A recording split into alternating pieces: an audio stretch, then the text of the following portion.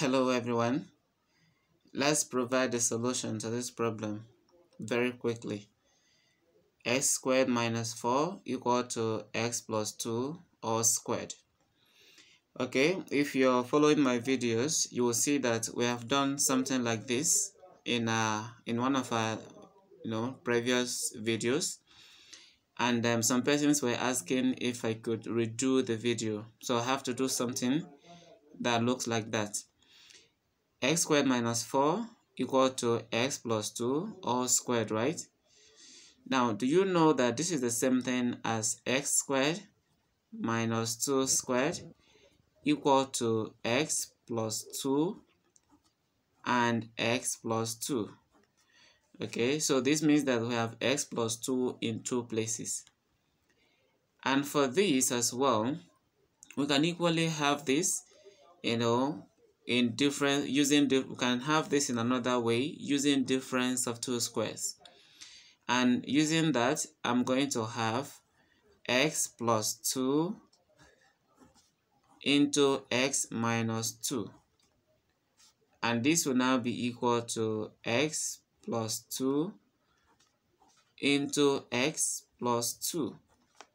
Okay, so why don't I bring everything to the same side first, so that I will have x plus 2 into x minus 2 minus x plus 2 into x plus 2. And now from here, remember, these are not the same thing because this is positive and this is negative, but both of these are positive, so you cannot say this will give 0. Now the whole of this will now be equal to 0. Now we factorize because we have x plus 2 and x plus 2. So x plus 2 will come out as a common factor. And if it does, then here I'm going to have x minus 2. X minus 2 will be here. And then here we have brought out 1 x plus 2. So 1 will still remain. So we have minus, then we have open brackets x plus 2. Remember that the whole of this is still equal to 0. Now I want to deal with what I have in the second bracket. X plus 2 is a common factor. Then here I can open the bracket x minus 2. Then negative will open this, we have negative x. Then negative goes there to give negative 2. And this will be equal to 0. Still in the bracket, x plus 2 is there. And then here we have x minus x will give 0 because we can still collect like terms over there. So it's going to be x minus x, which will give us 0. So we don't have x in the bracket. Then minus 2 will give minus 4. Now, and this will be equal to 0, right? And now what should I do? Now, there's nothing wrong if you open the bracket by multiplying everything here by minus 4. And also, there's nothing wrong if you divide this directly by minus 4 and divide it directly by minus 4. I think this is understandable, right?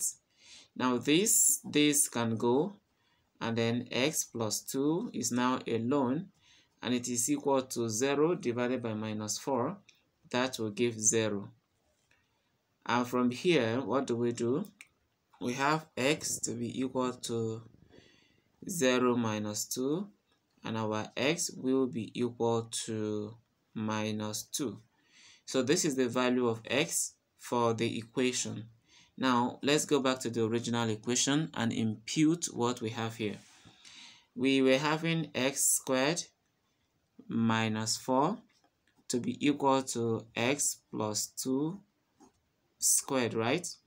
Okay, now if I put in the value of x, we're going to have minus 2 into bracket squared, then minus 4. If you fail to put this bracket, then you have failed the answer. Okay, you failed the working.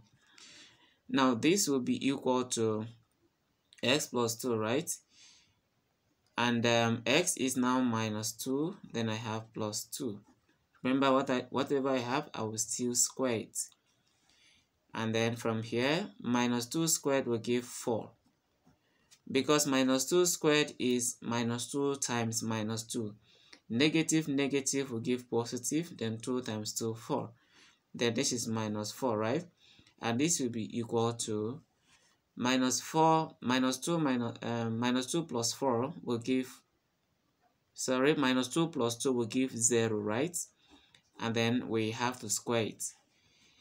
4 minus 4 is 0, and this is equal to 0 squared, which will still give 0.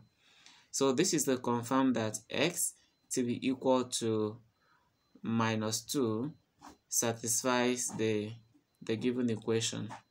Thank you for watching.